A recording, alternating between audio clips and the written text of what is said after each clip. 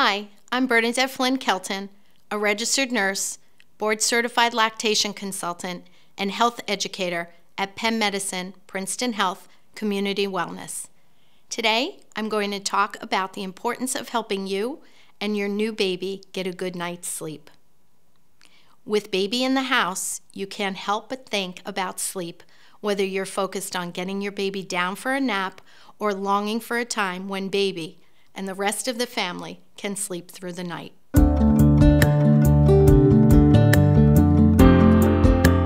Sleep deprivation is an unavoidable part of being a new parent, and for many, it's one of the hardest parts of the job. The round-the-clock demands of caring for an infant can really take their toll on everyone, especially new mothers, who are also dealing with body changes, recuperation, shifts in hormones, and perhaps breastfeeding. New parents are often surprised to learn that babies don't sleep longer than 2 to 3 hours at a time in the early days and months. Regular sleep cycles usually begin around 3 to 4 months, when some babies might sleep for 4 to 5 hour stretches, but every baby is different. In our baby care classes, we remind parents that babies are not designed to sleep soundly. They go through different sleep cycles to be able to rouse easily and breastfeed often, which is beneficial for growth and development. Simply put, babies have a built-in alarm system that fires off, wakes the baby for feedings, and once satiated, they return to sleep again. Parents can prepare for the inevitable sleep deprivation by planning frequent rest periods throughout the day, and if possible, asking family and friends to help with household chores, like cooking and cleaning, as well as parenting duties like feeding, bathing, and changing the baby, so mom and dad can get some rest. The support of family and friends is an important part of helping new parents cope with their major life change. New parents should be reminded that it's okay to ask for help if they're feeling overwhelmed or exhausted.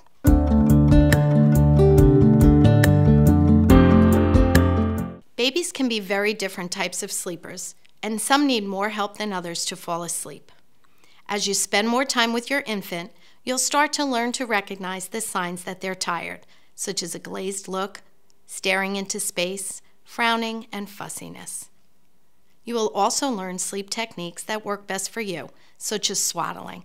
Swaddling can be helpful, but it's only recommended for back sleeping and early on.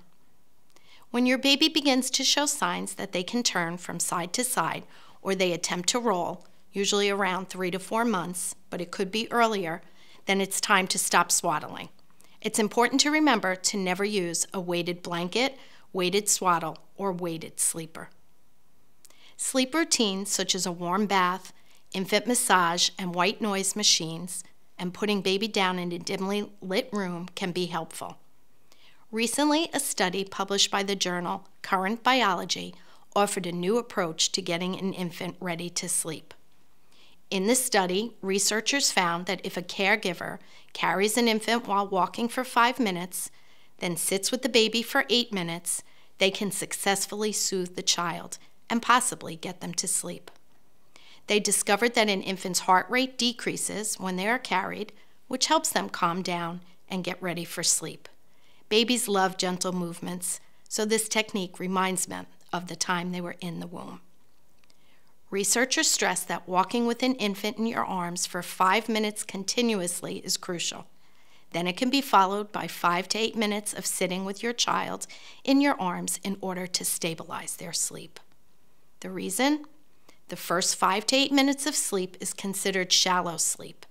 If you place an infant down during that time, they're more likely to wake up. However, if you wait for 5 to 8 minutes after the infant falls asleep, it will increase your success rate.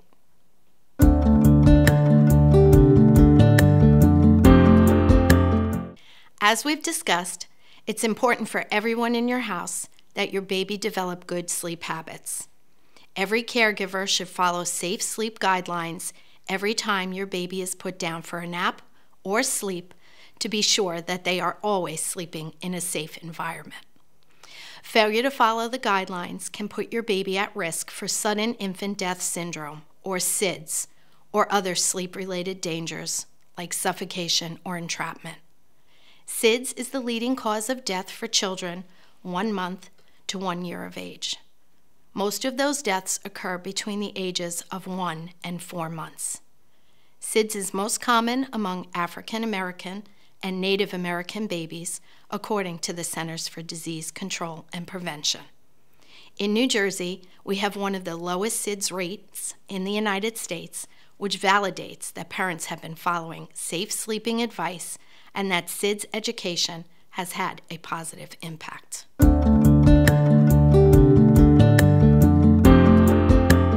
You can help ensure your baby's safety during sleep by following a few rules that are as easy as ABC.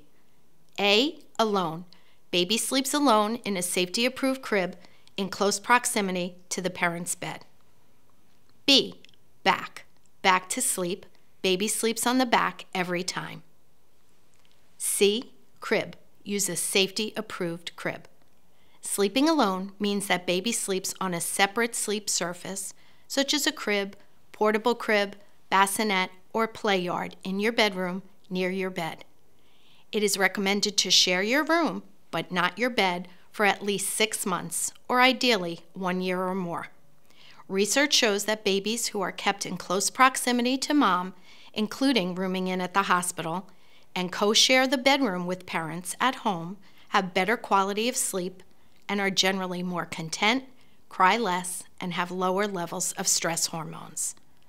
These sleeping arrangements have also shown to help baby breastfeed sooner, longer, and more easily, and the practice also reduces the risk of SIDS. Parents also benefit from close proximity during sleep by learning, understanding, and responding to their baby's early cues around feeding and other needs, which helps increase confidence in caring for the baby.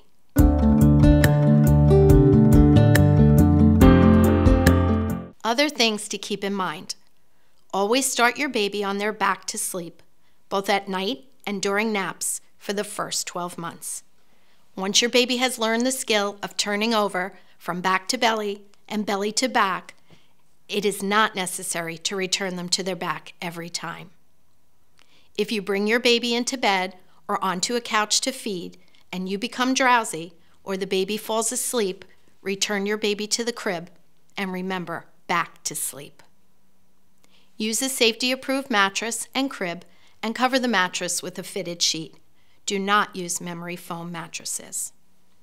Parents can research safe baby products at the Consumer Product Safety Commission website. You can research there for recalled baby items as well. Keep blankets and sheets, pillows, toys, stuffed animals, quilted or breathable bumpers, and other items out of the baby's crib. Do not use wedges or positioners in the crib. Breastfeeding is recommended to reduce the risk of SIDS. To find out more information about breastfeeding, join us for a free prenatal breastfeeding class. Once breastfeeding is well established and both mom and baby are comfortable with the process, consider introducing a pacifier. Introducing a pacifier is a personal decision. However, the American Academy of Pediatrics recommends that parents give pacifiers at naps and bedtime because they keep the tongue forward in the mouth so that it can't block the airway, which can help protect against SIDS. Formula feeding or combination fed babies can use a clean pacifier right from the beginning. If you do give your baby a pacifier when you put them down, make sure it is not attached to the infant's clothing, not hung around the infant's neck, and that no clip, string, or toy are attached to it. If the pacifier falls out during sleep, there is no need to replace it. Avoid overheating your baby. Babies can dress in one additional layer of clothing. Babies can safely sleep in size-appropriate sleep sacks or wearable blankets. Keep baby's head and face uncovered during sleep. Hats are not recommended during sleep. Smoking and nicotine are major risk factors for SIDS. It's recommended that mothers who smoke or vape quit during pregnancy, and that no one smokes or vapes at home or in a car around the baby. By trying different sleep techniques, You can find the ones that help your baby sleep safely and allow everyone at home to rest and recharge. If you have concerns about your infant's sleep habits, contact your pediatrician for advice.